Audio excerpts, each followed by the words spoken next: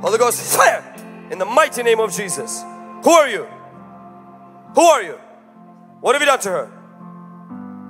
How did you enter her? Through her husband. How many of you are in this body?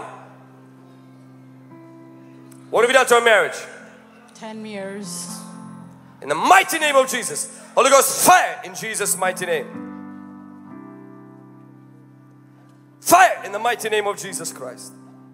Fire in the mighty name of Jesus Christ.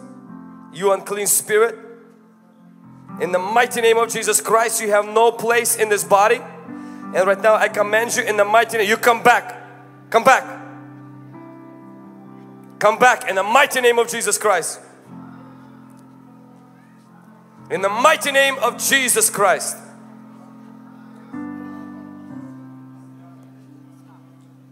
She belongs to Jesus Christ. She doesn't belong to you, does she? What did you say? I'll stay with her.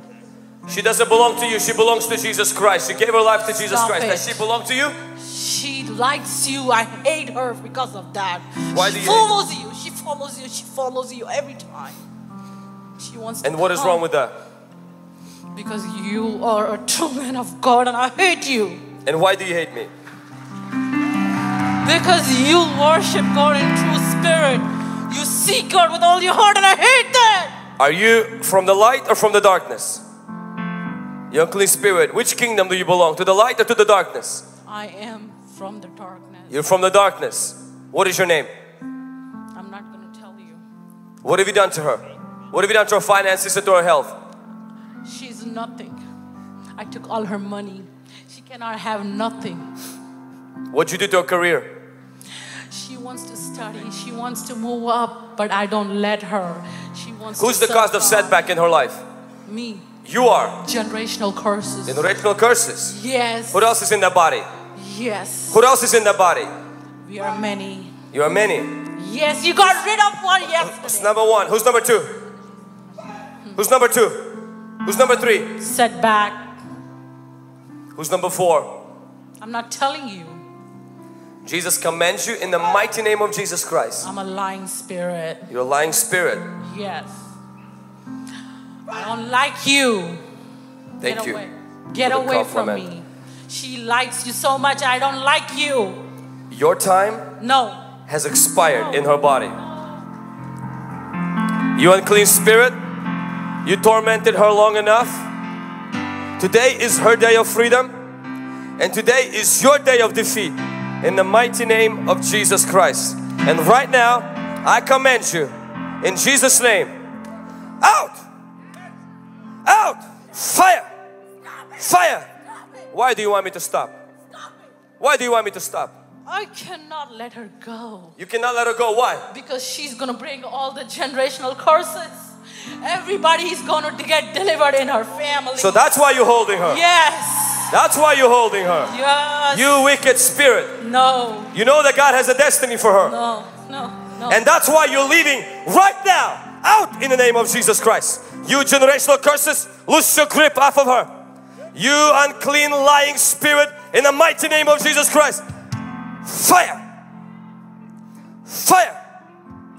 Fire in Jesus' mighty name. Fire in Jesus' mighty name. Fire in Jesus' mighty name. That's it. That's it. That's it.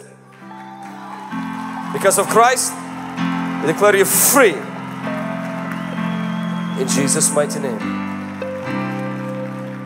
You're free in Jesus' name. Catherine, thank you so much for being bold and testifying for the glory of God. Please tell us where you're from and what was the thing that brought you here for the prayer line? I'm originally from India, but we travel, me and my husband and our 3 kids travel from North Carolina. And the reason we came for this conference is because I got tired of everything, because since I was a kid, I had to battle every time. It's always a fight. You can't see it, but I felt it all the time. Even my marriage was the biggest struggle with my husband. And financially, I was, my family, my background, we always have financial problem. It was always like we have to work hard. We didn't have enough. So that was, and then education. I wanted to study for a long time. There was always something blocking me. Always some problems would come in my life. So I couldn't go any further, and I just felt like, I couldn't do it. But the one thing I realized through all that struggle, I got closer to God. And I started seeking Him more. And the more I sought Him, the more I understood, what God is, what Holy Spirit is. And the Holy Spirit kept giving me strength in every situation. I felt like I wanted to give up, but Holy Spirit, would always speak to me and tell me that I'm with you and I will take care of you. Don't worry. And now, okay, let me take a breath. So, going through all the setback and generational curses, I know you've mentioned to me that all your family, they have broken apart marriages and struggling with poverty and things like that, setback after setback. And would you please share with all of us, how did you come to know Jesus Christ, first of all, before we go into your deliverance? Yeah, sure. I came from a culture, a religion.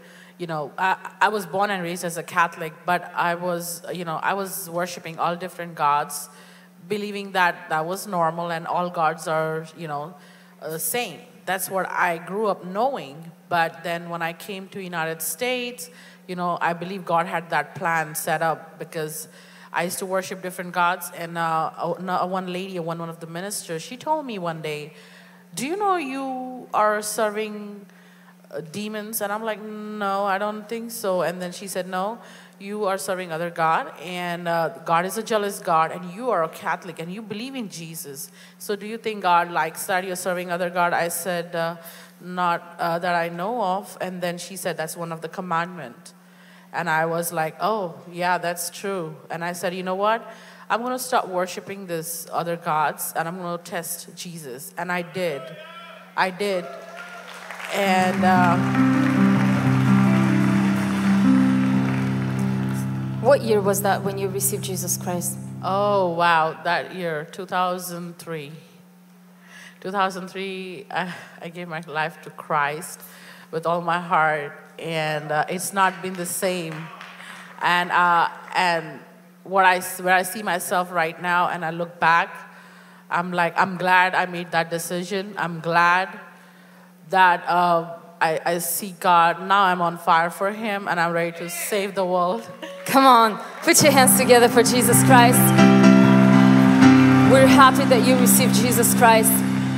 Now, concerning your deliverance, yesterday we watched your deliverance, and you evil spirits speaking out through you and stuff that you told me that you don't even remember half of that stuff. How do you feel right now after your deliverance?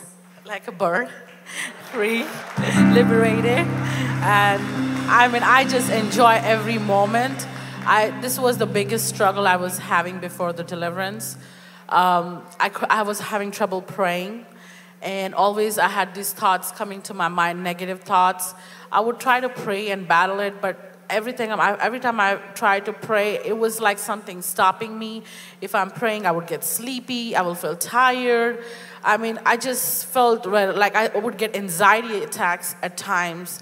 It was very tough, but after the deliverance, when I go and kneel down and I start my praise and worship, I'm in the Spirit already.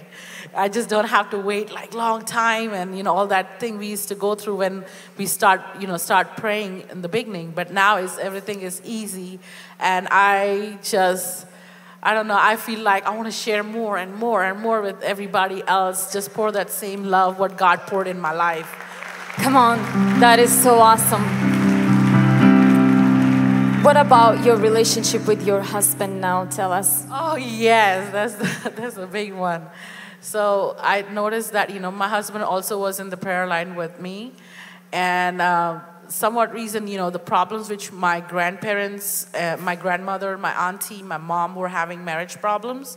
I saw we got a little bit more, not little bit, we were more closer. Now if I tell him something, he wouldn't get mad. He would be like, "Okay, I got this," and he's more cool about it, and I don't have to get mad at him. I don't get angry anymore about, you know, anything what he's saying. I just say, let's chill, we can handle that, that's okay. And he's been more loving to me, and he would listen. That was the biggest problem. And now I don't have to worry about all that.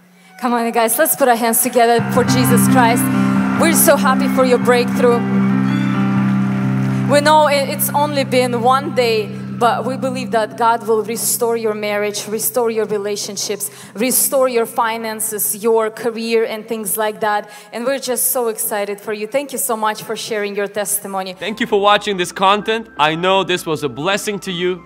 We would like to ask you to subscribe to our channel and click on the bell on our channel so that each time we upload something, you can be notified. Don't forget to share this content with your friends and family and on social media. We're so thankful to you. Better is not good enough. The best is yet to come.